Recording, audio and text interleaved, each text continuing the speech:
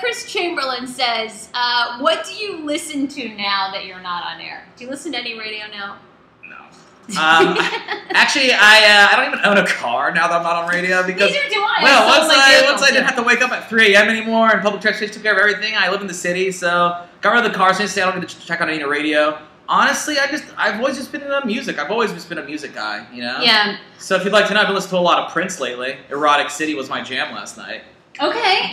That's the last song you listened to? Last song I listened to. I actually want to say I listened to it like 4 times this morning. Just to get in the mood for this interview. I actually listened to a song by the girl group Haim. Yeah, dude. Haim's awesome. I had never heard of them, but I'm checking them out. I don't really commute anymore either. Yeah. So, I mean, I'm on public transportation. So, and I don't podcast anything. I watch Morning Joe a lot because I'm living with my 2 gay uncles, and they are obsessed with... The Gunkles. The Gunkles are obsessed with Morning Joe. So I'm watching, and I know nothing Who would it be? about That man's fucking dreamy. Joe Scarborough? Yeah, dude. Oh, God. That's why. I like Joe and Mika, but I'm over my old man fetish. Okay. I don't know if you know Maybe this, I'm just getting into it. Maybe that's a late 20s thing. Moved on. Well, speaking of old man fetishes, Laura Harrison wants to know, Sarah, whatever happened to Ed? She was a big fan of Ed's. Aww. And she wants to know what is our current dating situations. I guess maybe, I don't know. Well, I've already answered mine. Here's my dating situation right here. And I'm in love. Well, you got to clean up that boil on your butt. you know. I mean, aren't you worried if someone sees you naked? Like, what are they going to do? I'm so hairy down there, you can't see shit. You can't see anything. You're going to give a reach around to your boil. Yeah, like, ooh, that feels great. It's my 3rd nipple is what I tell them.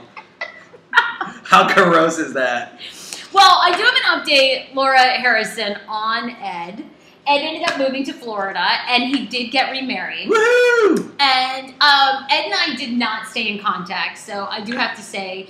I have not spoken to Ed for a couple years. We actually broke up almost 4 years ago. Which makes sense. Yeah, I mean, it was a tough breakup. That was an emotional... And I think, again, there's no big mystery story there, except for, I think, in life... Ed was 14 years older than I was, and I think he was really at a place where he wanted to get married, and he would have another kid, and I just...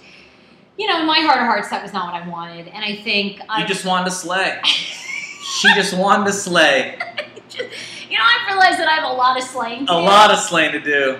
And I need to slay on. And so it just, and I think too what I've learned, and I always say this, is I dated quite a few older men in my dating career. Samy has met several of them. But over the years, I think I learned that I don't want to date somebody older. 10 years is my limit now. Just because I think at the end of the day, older guys...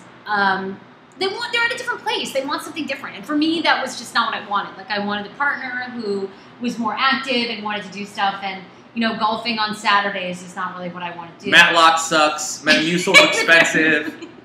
So, there's a lot of issues. Viagra's a bitch. It takes 30 minutes. By the time that 30 minutes kicks in, I'm already asleep. That's what Sarah said, at least. I got tired of sucking. Okay. And my current dating situation is... it is great news. I am dating a really great guy who lives in Northern Virginia. He is my own age. I'm 31, he's 34.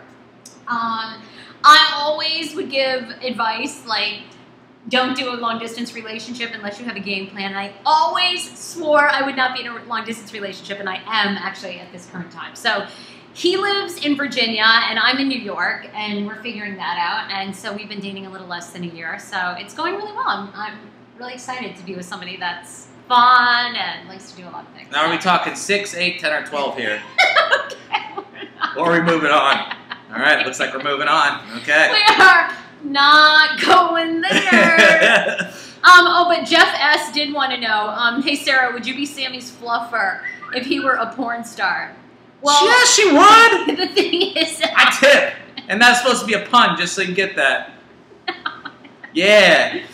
Not with that boil on your ass. But that's why I guess you'd have to be my fluffer, so...